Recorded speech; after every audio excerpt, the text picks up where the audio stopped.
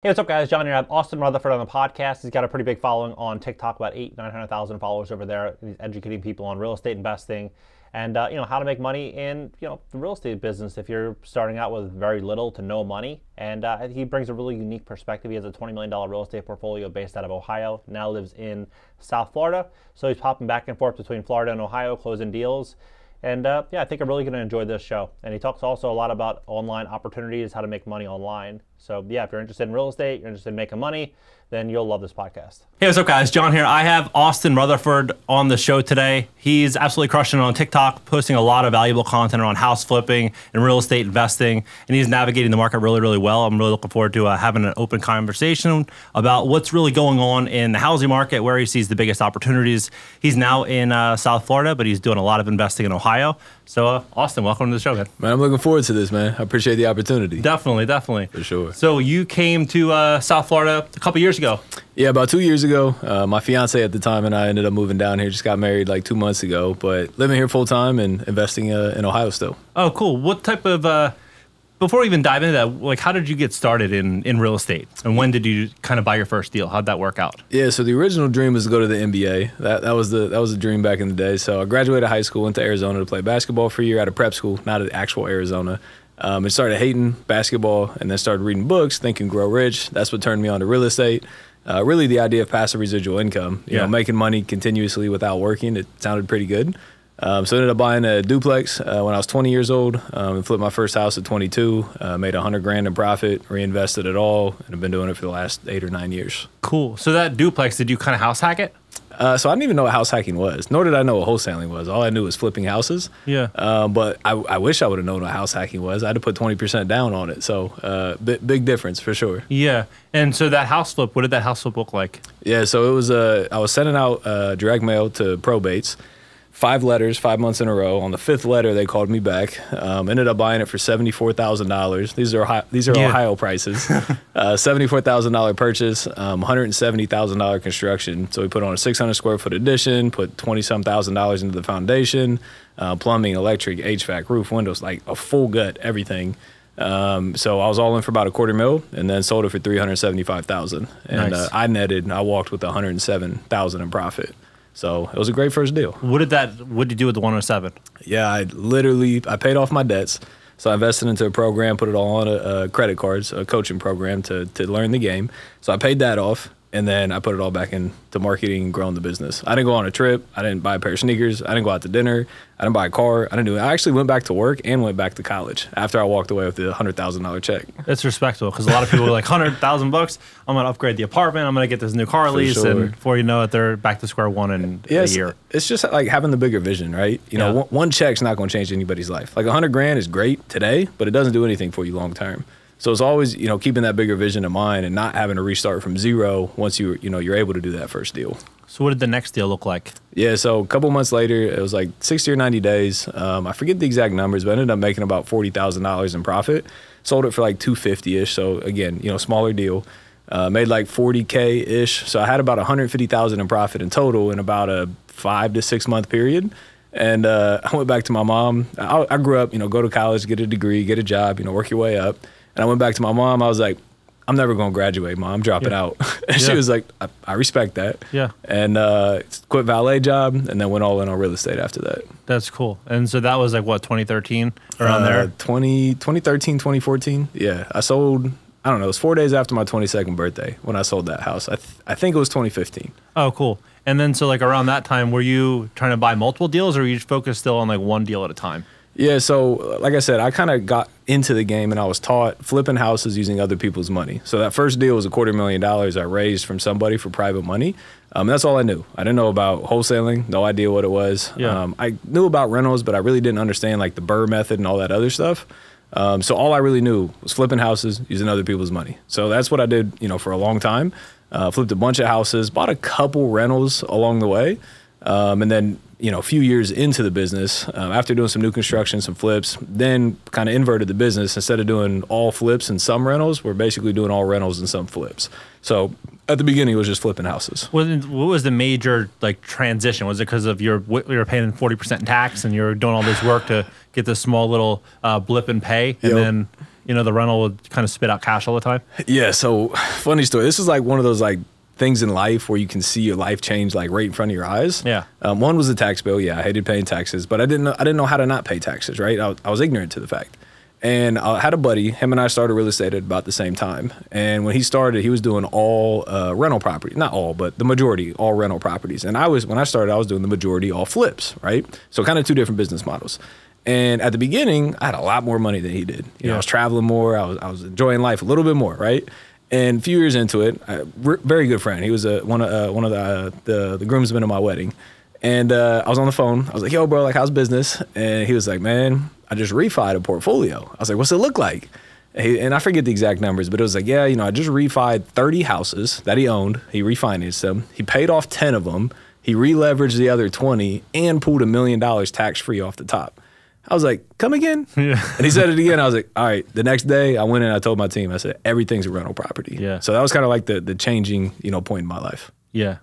So he's doing mainly single fam, or is that what you're doing also? Yeah. So the majority single family. I got a couple of smaller complexes, 6 units, 8 units. Same for him. He had a 20 or 40 at one point, but vast majority single families. So, I mean, I'd buy the bigger deals. I know the single family right now. Yeah. But, looking for some bigger stuff as well. So what do you think is, it's interesting. Like some people are so gung-ho on single family. Some are really like, "Oh, I love 2 to 4 units." And others are like, "Oh, I love bigger deals." Yeah. And, a lot of them have their own benefits. Like with a single family, obviously you're probably going to get a longer term tenant. Potentially somebody's going to take care of the property more. You might be able to get a better exit on, selling these individuals. Yeah. But the 2 to 4 units, you can still get residential debt. For sure. Like there's benefits. But then the commercial properties, obviously economies of scale. Yeah. But like, what do you love about single families compared to the other? Yeah. So I would buy the bigger stuff. I didn't know it previously. We're actively looking at it now. Some part of it was you don't know what you don't know, right? Yeah. Scared to go bigger, right? More higher reward, higher risk. But what I like about it, you usually get a tenant that stays longer. They treat it as an actual home. They'll stay there for ideally 2, 3, 4, 5 years. And you can sell it at any time. And it's not based on the cash flow. It's based on the actual property value. Yeah. So, I mean, we've bought one of my first rentals I bought it for 20 grand. We just recently sold it for 190,000. Insane. So, the multiples like that is hard to come by in the multifam. But to argue on the other side, multifam typically has better cash flow. Mm-hmm. So I'd buy both. Yeah, and you could do the forced appreciation on the multifam. Yeah, so everything we do, we try to do value add. I've only ever bought the first duplex I ever bought was the only like turnkey, like stabilized performing asset. Everything since then has basically been the BRRRR model. So if you were to buy a big deal, would you do it with partners like you did initially? Yeah, it depends on the size of the deal. So we just bought like a warehouse building in Columbus. It was a $640,000 purchase. I saw you talk about that on TikTok. Yeah, so $640 purchase, maybe $100,000 a rehab. It's not bad at all. And then if you run it based on the cap rate, once we get it leased out, it's currently marketed. But it'll be worth like 1.3 to 1.5 on the back end. So something like that, all I did is raised 100% private money. I'm paying them 12% interest. They have no equity in the deal. So, I obviously want to try and keep as much equity as possible, right? I say wealth is through ownership. So retain as much equity as you can. But on the flip, I'm in the process with a partner of mine building 108 units, new construction, and it's like a multi-million-dollar raise. So something like that, we're definitely giving equity in the deal to get people intrigued. But if you can, keep the equity. That's where the real wealth comes from. Like the cash flow doesn't get you wealthy. It's all the other benefits of real estate. Today's video is sponsored by Great Credit Fast. Do you want to invest in real estate or possibly Airbnb? Maybe you want to start and grow a company or a business or possibly get debt free.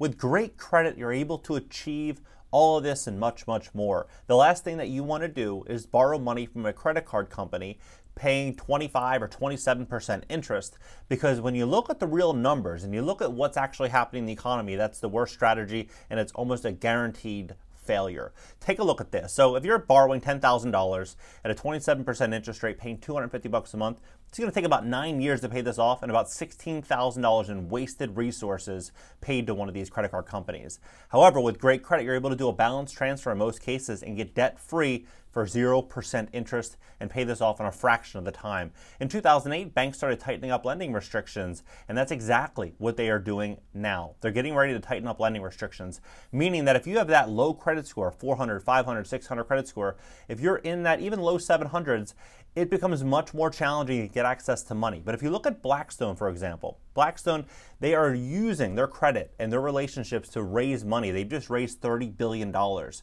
invest in single-family rentals. If you want to invest in real estate, you want to really grow and scale during the greatest wealth transfer of all time, you're going to need great credit to do it. We would love to give you a free consultation to see how we can help you at greatcreditfast.com. That's greatcreditfast.com, or give us a call at 561-430-5900. Now back to the show. So how are you going from 600 to $1.3 million? Like, where's the value? Are you adding, are you maybe bringing in high quality tenants? Are you kind of like subdividing and making more units inside the structure? Like, what's the play? So it came through foreclosure. So it was highly distressed. And the cool thing with like what I'm learning, this is my first warehouse building, but when the tenants come in, the tenants sometimes will do the build out. So the rehab budget, the tenants will put in themselves sometimes. Now, sometimes the owners have to do it. It just depends what you can negotiate. So part of that will be the tenants doing it. The other part, I thought we would have to do the entire parking lot, which is like $100,000, just that. And I got some feedback from some commercial brokers, and they're like, "No, I think you're good." I was like, "Well, that's nice. We can keep all that." So really, just came distressed, came through a foreclosure. It was vacant. There was like, I don't know, a couple $100 a month in cash flow, not cash flow, in rent, which is terrible. Yeah. On a 16,000 square foot warehouse. So getting it out of there, cleaning it up a little bit. A lot of it was demo and trash out, and then just placing a tenant, on a triple net lease. That on commercial, it's the value's based on the revenue, right? Yep. On the NOI. So getting a tenant on a triple net and, trying to increase the cap rate on it. Yeah. So for people that don't know, when people are investing in real estate, they'll look at gross scheduled income, then look at the expenses to come up with the net operating income, and divide net operating income by purchase price to get an idea of, what the return would be if they paid all cash. And then they kind of look at deals where they can, buy a property at distress, they can fix it up, they can increase the cash flow, and with that, their equity would grow and they make money, and ideally do a cash out refi, pull their money out tax-free, and continue to grow. 100%. That's the goal. Yeah. What about the build-up that you're doing, or that build-out with, what is these, 120 units? Yeah, new construction. So it's just land right now. So we're still, going through that entire process. It's a, I don't know, $25, $30 million deal. So there's a lot more people involved. There's developers, there's sponsors, there's LPs, there's GPs. So are you raising that money on social? So we're not at that point yet. We're still waiting on like all the docs and everything. Yeah. But I think my partner, end up doing that. He's got one guy that said he can bring it all. So, that'd be nice. Simplify the whole process. So we'll see what turns out on that one. Yeah. Is that in Ohio also? Yeah. Everything so far has been in Ohio. Is it, so what is it that you love about Ohio? Is it just mainly that you know it? Yeah, I mean, it's born and raised is one. I'm from Columbus. I got that's where I know most of my people. But also too, Intel just put 20 billion in. They'll go up to 100 billion. Google or Microsoft, one of the two, just bought 100 and some acres next door to Intel. There's a lot of really, really big companies, like Fortune 500 companies, moving their headquarters into Columbus, Ohio. And there's another statistic, I forget the exact stats, but it's like Columbus is within a 7-hour drive of 80% of the U.S. population, or something like that. So it's kind of, I don't know, some people say it's becoming like a hub of the Midwest. It makes sense. It's affordable. Yeah. And it's like close to a lot of cities with like inexpensive labor in relation to other markets. Yep. Like it's well positioned for growth. When I moved here to Florida, I came in with the mindset of like how much I had to spend to like live a life that I wanted to spend. Yeah. And I way undershot it because I'm from Ohio. Yeah. The price of everything is way better in Ohio, but the lifestyle, depends. Yeah, there's trade-offs for sure. For sure. What do you think is the future in 2023? We were talking about this before we started filming. Yep. Like a lot of people are looking at the market and they're like, it's either going to crash or it's going to continue to go up. But if you look at fundamentals would have said the last couple of years, things would have probably played out differently than it did. Agreed. So what do you think the next year looks like? Man, this is the crystal ball. I thought it was going to crash a long time ago. At the end of the day, if you have cash flow, the only reason a company ever goes bankrupt, and there's only one, it's from lack of cash flow. Mm-hmm. Everything else, and they can be running a crazy burn rate, but if they have more cash coming in, they're good. Yep. So lack of cash flow is what screws people over. So if you buy for cash flow today, and it truly cash flows on today's numbers, not projected in the future numbers, whatever happens, you're inevitably going to be okay. So that's kind of the main focus I'm focusing on is the cash flow of things. And I'm staying out of high-end properties too.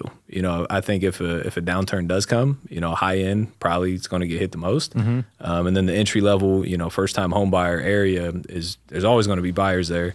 So I'm hoping that stays a little bit stronger. So I don't know what's going to happen. I've seen arguments on both sides, and I like both the arguments. Yeah.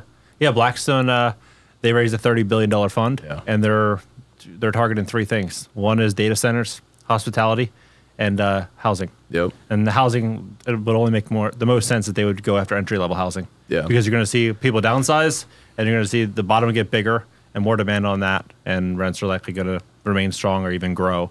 Whereas like Class A could probably get hit pretty hard. Agreed, for sure. And I mean, especially in Columbus, we had every hedge fund you can imagine was buying in Columbus, 2 years ago, two minus years ago. Yeah. And they've been gone, ever since COVID kind of went through. Nobody's came back yet. And I'm wondering, like, do they know something we don't know? Or why aren't they back buying, right? It's probably, interest rates or something. But I don't know. I think real estate is very hard to beat as an investment asset. You think it's probably one of the easiest ways for people to make money that have no money? Wholesaling. Yeah.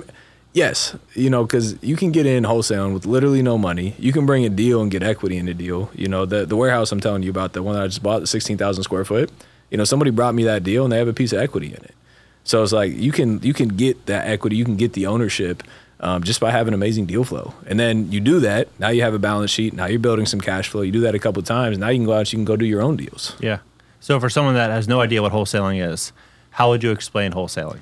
Yeah, so the simplest form wholesaling is you find a seller to sell your property for $100,000. You put it in contract, and then you find an end buyer to buy that property for $110,000. You assign your rights, so basically you remove yourself. And then the end buyer buys the property for $110,000, seller gets $100,000, and then you get the $10,000 margin. So you can wholesale and make $1,000. You can wholesale and make a couple $100,000. Yeah, it just depends on the asset. Yeah, a lot of people were talking. It was like TikTok was flooded with wholesaling the last couple of years. Everyone's like, wholesale. A lot of people are making a lot of money. 100%. A lot of people are making a lot of money.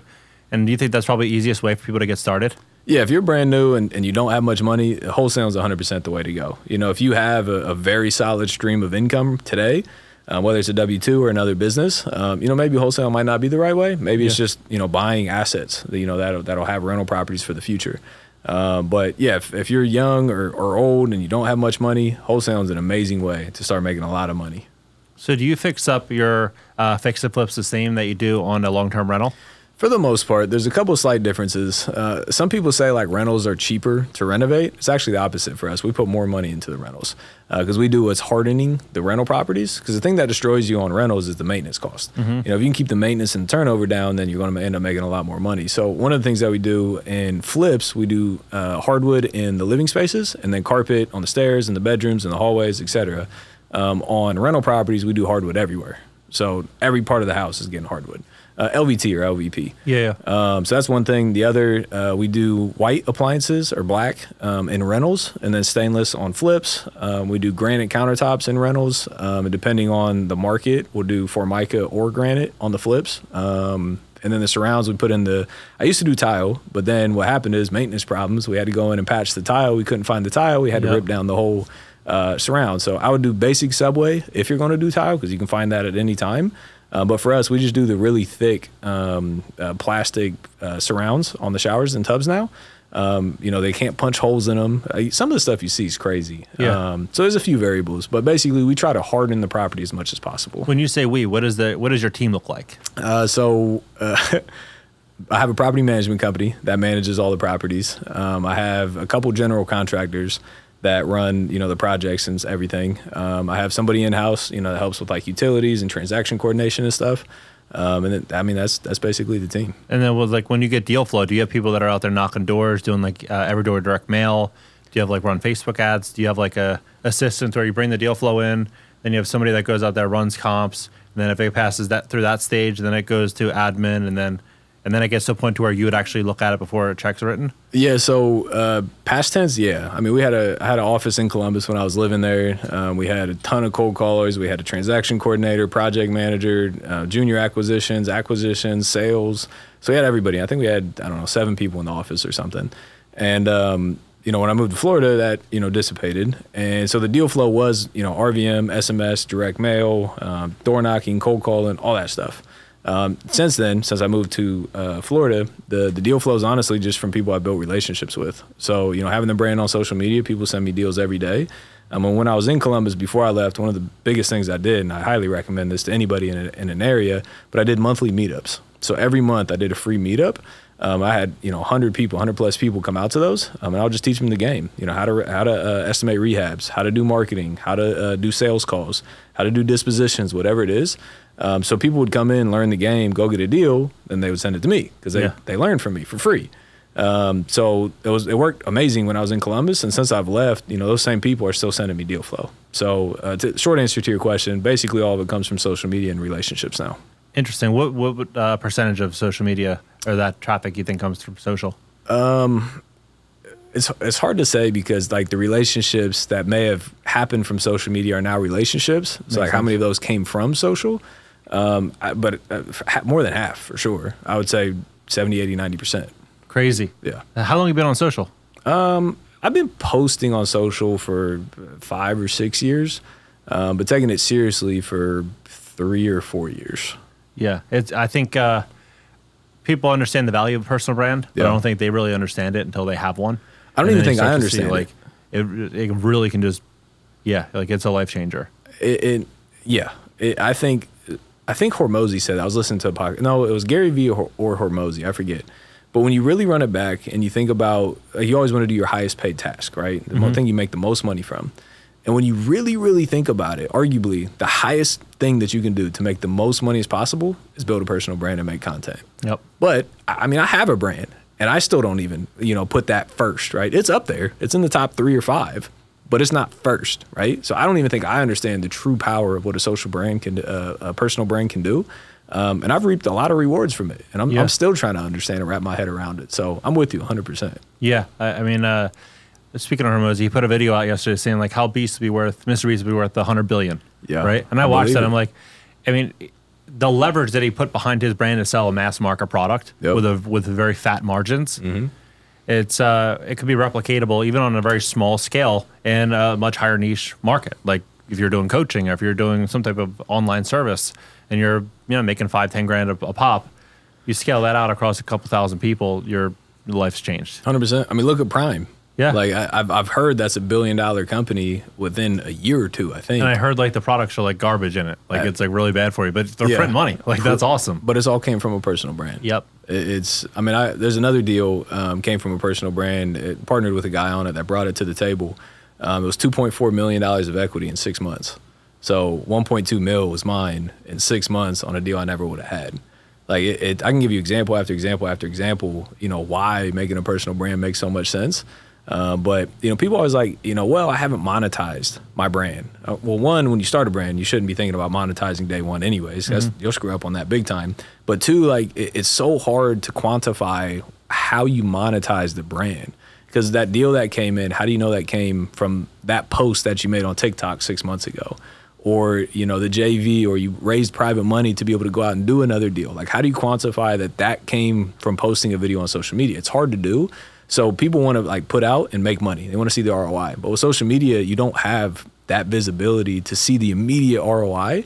And I think that's why a lot of people don't do it and they don't value it because they don't see it long term. So you don't have to necessarily monetize it. You don't got to get a credit card day one. But there's so many other ways you can monetize a brand. Doing a podcast, you're going to make a lot of money in the future, right? And it might not be necessarily from brand deals today, but you might get looped into that one business idea or that one deal, or somebody needs money and you can connect them with the right person. Now you get a piece of the equity of the deal. Like that's where the true value comes in. Yeah, I was doing a project in LA like 5 years ago. And at the time I was like selling real estate in LA. And I'm like, I'm doing this project. I'm going to film it. I'm going to like make content around it. And found a builder and he built it after me and I was filming it. And that's how my social media initially kind of like picked up was because of that. And I was like, oh, we'll do meetups at the property. Had like people coming over and like, interestingly enough, like just the content that I was filming, the courses that I sold during that, like paid for more than the construction. 100%. So it's just like, it's unbelievable that like, if you don't think about it as like a short-term game and you're like, I'm going to spend 6 months or a year and I'm going to put content out every single day and actually try to create value. Yeah. Like how the world will pay you back for that. And you got to stick to it. I mean, I think I think this is accurate. I'm pretty sure it is. I think I had 100 videos on YouTube before I got monetized. And like, I'm still not, I only got like 50,000 subs on YouTube. So it's still not anywhere close to where it should be. But I have hundreds of videos now, and I make maybe a few grand a month from it. But it's like, how long do you stick to it, right? Eventually that's going to pop. And I know people have seen me on YouTube that I've either came to a mastermind, paid for a coaching program, brought a deal just from a YouTube video. So again, but it's so hard to quantify that.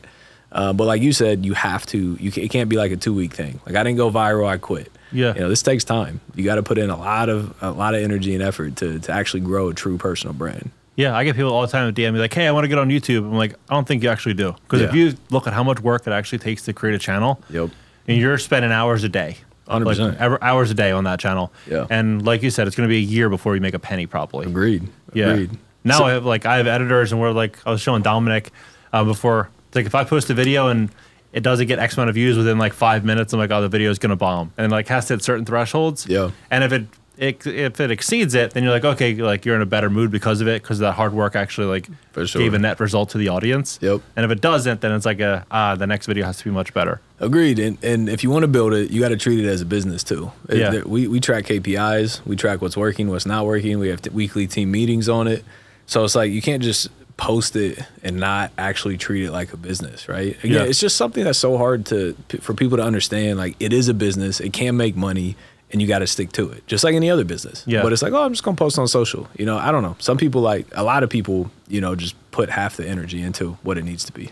So when you post, do you have? I saw on your website you have online courses that you're selling to, and then you have like. So what does the life of Austin look like? It's like you film content with projects that you're working on, and then you know that obviously what you're actually doing in your day-to-day life makes your content and your personal brand, and then you have that some of that will actually flow into courses and other type of I guess, is it done for you services or other services that where you're helping people or giving them personal attention? Yeah, so I mean, the big one is courses and coaching programs. You know, that's one of the ways we monetize it. You know, for real estate investors. But kind of the funnel, you know, sometimes we shoot specifically for content. So we'll write up 10, 20, 30 shorts that we'll just shoot just for that. But a lot of the other times is pulling stuff out of a YouTube video or pulling stuff out of a podcast like this. You know, you can come back and cut this up. You know, just sitting in the office and having conversations with private money lenders. You know, this past week I was trying to raise a lot of money. We had a heavy deal flow. So I had to tap into new people that I've never tapped into before. So I was just on the phone. So like recording those conversations, like that's the true organic content that a lot of people want. It's not like scripted. Yeah. So sometimes it's planned. Other times it's just day in the life. And then we cut it up and post it. We post on Instagram, TikTok, Facebook, and YouTube Shorts. And then we do long form YouTube videos as well. The long form YouTube videos, some of them are day in the life, which can just happen day in the life. A lot of them are pre-planned and scripted, not scripted word for word, but kind of like bullet pointed. Yeah. Some of them are talking heads. Some of them are, you know, out walking a new property, talking about, you know, how to renovate a house or something. So all that stuff gets posted on social. They follow me. We build a relationship. They can get on an email list, a text list, and then, you know, ideally end up buying, you know, a course or a coaching program or come to a mastermind or something. So would you have like a private mastermind, or is it kind of like a group mastermind with other people? Yeah, so there's kind of two products. So the Elevate Coaching is a coaching program. It's group real estate coaching. And then there's Elevate Family, which is just like a high-level business mastermind. So one's like real estate, and then one's more just business, personal brand, growth, real estate, all the above. Got it. So you just went to Europe? I did, the honeymoon. We went to Europe for a month. Where in Europe did you go? We went to Paris, Prague, Rome, Florence, Venice, Amalfi, and Barcelona. Did you go cliff jumping in Amalfi? Kind of. It wasn't like a real cliff. It may have been, I don't know, 20 feet or something. Yeah. I don't know. I love the adrenaline rush. Yeah. I went to Amalfi like 4 or 5 months ago and went cliff jumping out there. Like along the coast, there's like this cliff called Floaterie. Okay. I mean, I'm saying it incorrectly. Yeah. There's like this big bridge that like the Red Bull team jumps off of. Oh, wow. Like we were looking at it like, this would be freaking sick. Yeah. But it was like massive, and we both kind of like backed out and didn't do it. Yeah. There was like other ones around it where we're like, oh, we'll do that. But the bridge was like 80, 90 footer. And it's That's like a big jump. It's like too much commitment. Like I got my kids down there. I'm like, I'm not going to do this right now. But it's like, I knew it's possible, but it's like, yeah, I went around that area. I love being able to travel and doing those things. Are you going to go back out there again? Yeah. So I think we're going to go at the end of the year. I was sitting there with my wife, and you know, I just saw like this old couple, like barely like walk, struggling to walk. And I was like, why are my parents not here? You know, it's always been my mom's dream to go to Switzerland. So a couple weeks ago, 2 or 3 weeks ago, my wife and I called her, my mom and my dad. We're like, hey, we're going to Switzerland this winter. So I think we're going to go there a week before Christmas and then maybe go to Dubai or something for the holidays. So we'll see what happens. But the cool thing too, if like once you understand the game, so I use credit cards for everything, right? I don't carry debit cards ever, period. I don't use them. So we use credit on everything. So we run up the points. So the entire honeymoon, I think it was like 25 days. Basically everything was paid for by points. All the flights, all the hotels, everything was all off of Amex points. Yeah, you hear that, Ibrahim? I was talking to my business partner, Ibrahim. He's like, "Oh, we should cash in the credit card points because you have like 400,000 points on like this Amex card. Yep, we should cash it in for like $3,000." I'm like, the money doesn't matter. Yeah, like if you find those deals, you end up flying first class from where you're going to where you're going for 80% off. Yeah, like you can really kind of leverage these points and like crush it 100%, with these points. 100%. So, and I don't know, when I hear people that still use debit, like there's literally no point to it. Now, when I use credit, I've never let a balance ever go past the month. You always pay the statement. You have to. That's where people get caught up on it. Yeah. So. What are you like? What is your plan going forward for 23 and 24? Are you gonna like continue just looking to raise money and kind of build out units and kind of just go bigger and bigger and bigger, or are you gonna double down on what's worked in the past? Yeah, I definitely double down on what's worked. So, I mean, we just bought the warehouse like a month-ish ago, a month and a half. And the more I learn about it, the more I like it. You know, triple net leases, 5-year leases, you know, automatic yearly increases, 2, 3, 4, 5% yearly increases. If the taxes go up, the tenants eat that. So, like, the more I learn about it, the more excited I am about it. So I'm actually flying back to Ohio tomorrow to go look at another warehouse that I've been negotiating with the seller for a few weeks now. Try to pick that up. It's about 8,000 square feet. So I'm really liking that. How much is that deal? The one tomorrow, it's like 550, 525. So give or take, we're trying to, and they're going to sell or carry it. So that we're just trying to figure out the terms to get on the same page. So that type of deal, what would be the play? Would it be to switch out tenants and kind of? Yeah. So that one's vacant too. They sold a company and the real estate, and then they defaulted, and then they foreclosed and took it back. So it's a asset that's producing zero cash flow. So you can't get bank financing on it because it doesn't produce anything. So we got to bring a down payment. I'm going to raise private money for the down payment, and then the seller is going to carry back more than half of the purchase price as well. And the plan would just be to get a tenant on a triple net lease. Yeah. And hopefully, at a price that makes it make sense, and just cash flow it, just add it to the portfolio. Yeah. So like when you say, it doesn't produce any income currently and you're going to fix it up and you're going to do the work, like what that actually is for a lot of people is like, sure, it assumes more risk for someone that doesn't know what they're doing, but also provides more opportunity for those that are willing to go out there and take that risk. When have you ever had that kind of blow up on you? Because you do a ton of deals, not everyone's going to work out. Yeah, no, that's a great question. I've lost money on like actual lost money physically, like 3 or 4 deals. Opportunity cost on a lot of deals, millions of dollars. Yeah, those are lessons learned. But I mean, one for example, it was and I forget the exact numbers, but it was a very normal flip for us. I think it was like 150-ish purchase, maybe 50-ish on the rehab, and we thought we could sell it for like $270. So make $30,000-$40,000 and move on. Right, it's a great base hit. But what happened is we undershot the rehab. Right, it was one of those things like I wanted to do a deal, so you fudged the numbers to make it make sense on paper. So we undershot the rehab, so we put more money into it than we thought we could, and then we overshot the ARV, and it sold for significantly less than what we thought we could. And instead of holding it for 3 months, we held it for 12 months. So every way imaginable that margin pinched. I think we ended up losing $30,000 or $35,000 on it. So that was not a fun feeling. It's not a ton of money, but yeah, it's definitely sucks to work all that for sure. And put all that effort in. But yeah, I mean, every time I've lost money. 1, I wasn't honest on the numbers on the front end, and 2, it's always been a property that's been like halfway renovated, and I budgeted to kind of pick up where they stopped and finish. But then what happens is, you get in there, you start seeing things, and you have to go back and do more work. So the rehab budget always goes over. So I was like, I'm not buying halfway done projects anymore. Like it needs to be done or it needs to be not started. Because anywhere in between, like, did they pull a permit? Did they run the electric right? Does the electric wires even work, or were they from 2 years ago?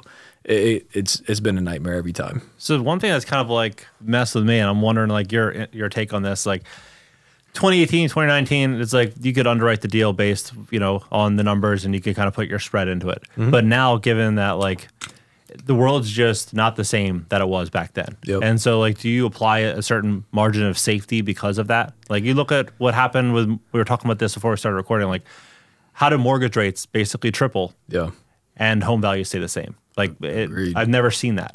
No, 100%. It there was a time for 6 or 9 months, I think everybody experienced it, but like everything froze. And it was like, oh gosh, like what's about to happen here? And then back in Ohio, for at least about 3, 4, 5 months ago, you know, it picked up like COVID. Yeah. And I mean, people are multiple offers, multiple showings, you know, offers over ask, appraisal gap coverages, the same stuff we used to see that caused this problem in the first place, like right back to that. So to answer your question, what am I doing on the purchase? I'm not doing high-end projects because it's just, you know, if you're all 5% on a high-end deal, it's a lot more money. So staying out of that. And then I'm also staying out of like heavy renovations. So when I first got into the game, I didn't do a rehab for the, I don't know, first 3 years for less than $100,000 in construction. I'm not doing any of those anymore. Again, just more variables, more unknown, more budget issues, more timeline issues, more market issues. So no high-end, no high renovation. We're basically staying in the entry-level home buyer market. So, you know, we're buying for 100 to 200 grand, putting 30 to $60,000 into them. We're in and out in a month or two. And then ideally burr it out and refi it. But I used to like buy deals at, you know, 10, 11, 12% profit margins. Now I'm sticking pretty hard to the 15% plus profit margins, just to have a little bit more cushion, you know, in case something does happen.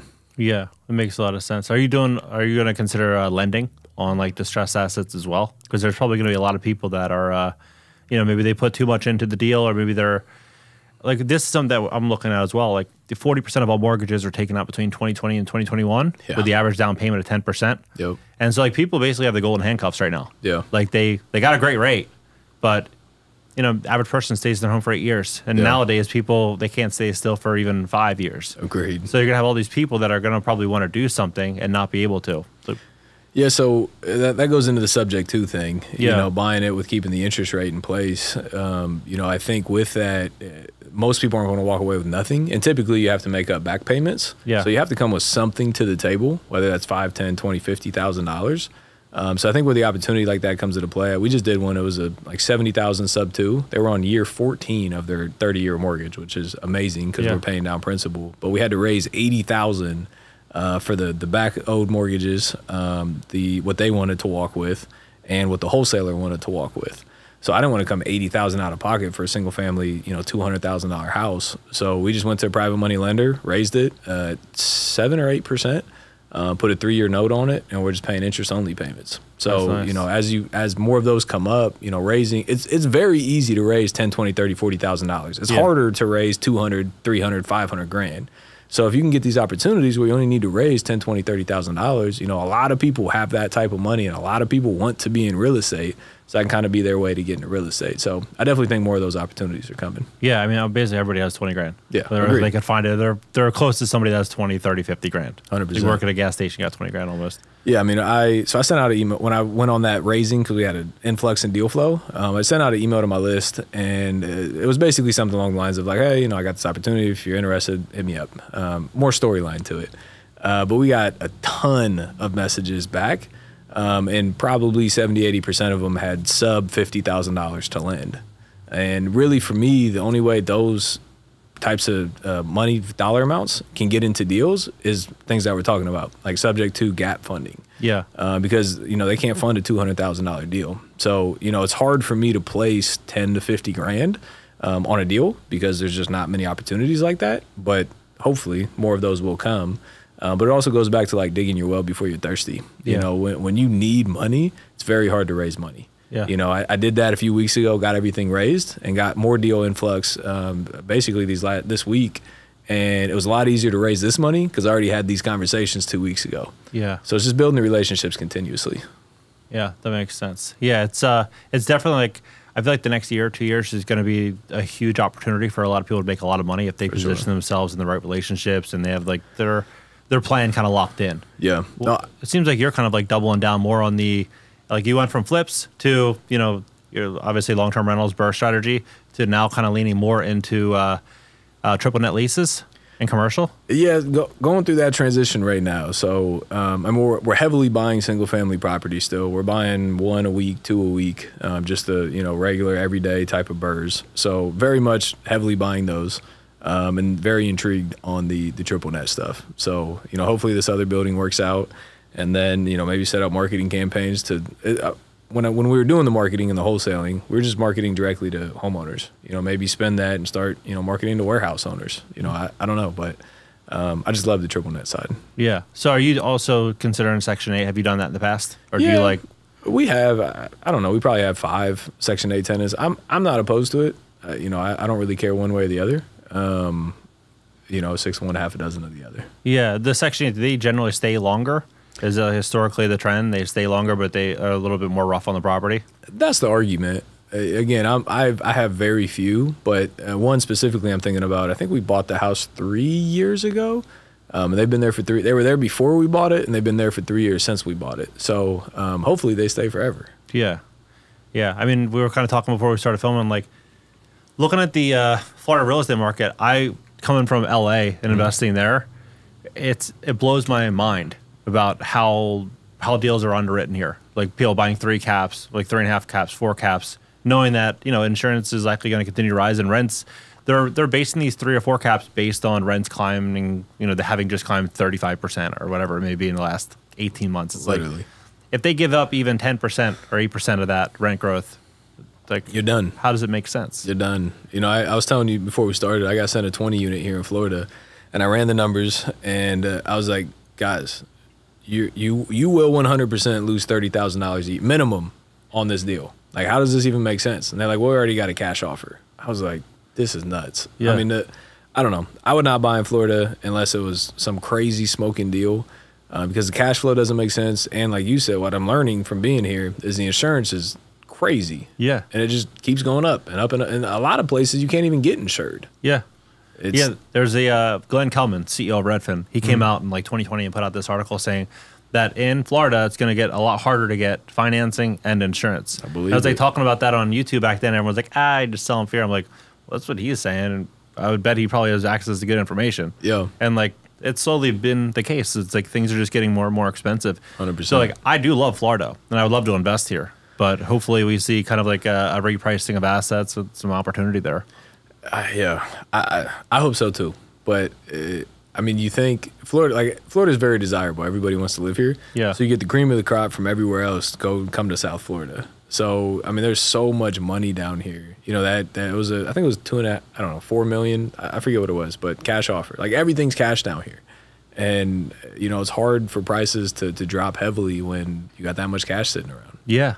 Yeah, and 17% or 16.8%, something like that, of Florida homes sit vacant. Just retirees that just bought properties. Or and snowbirds. I had no idea that there was that many houses. Out of 100 houses, almost 17 are vacant. That's crazy. Of people who just like, have a house here in Florida.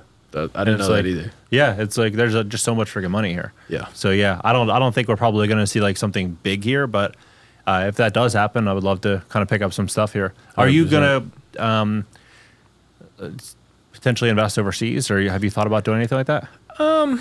It's crossed my mind, but again, what you don't know. Maybe if I meet somebody that is already operating it at a high level and I can add value somehow, maybe. But as of right now, there's nothing in the near future. I mean, more of like buying a second home or buying like a location to where you kind of like spend some time at. I don't think so. Like the argument is like get an Airbnb where you can split time there, but it's like I don't want to go to the same place twice. Yeah, I want to keep going to a new place. Yeah. So I don't know. Probably not.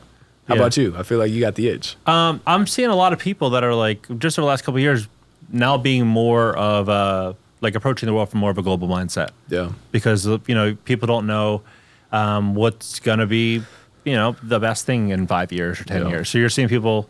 I have friends in LA that went and bought places in Mexico. I have friends that bought places in Costa Rica. Friends that are looking at Portugal, looking at citizenship there. Yeah. Friends that moved to Puerto Rico, which is obviously still America, but people are just like exploring outside of where they formerly were. Yeah. And so maybe it would be something that I would consider in the near future. I went to look at a property in Mexico like 6 weeks ago.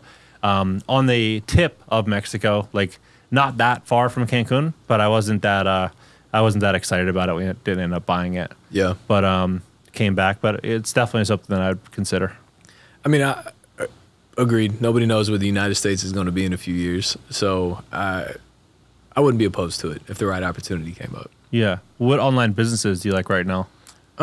Speaking of like having kind of a global mindset, if it's not just, are you 100% going full in real estate, or are you also kind of doing other, I think I saw something like affiliate marketing or something you're doing? Yeah, so I mean, there's three things. One, trying to buy as much real estate as possible. There's just so many benefits from it.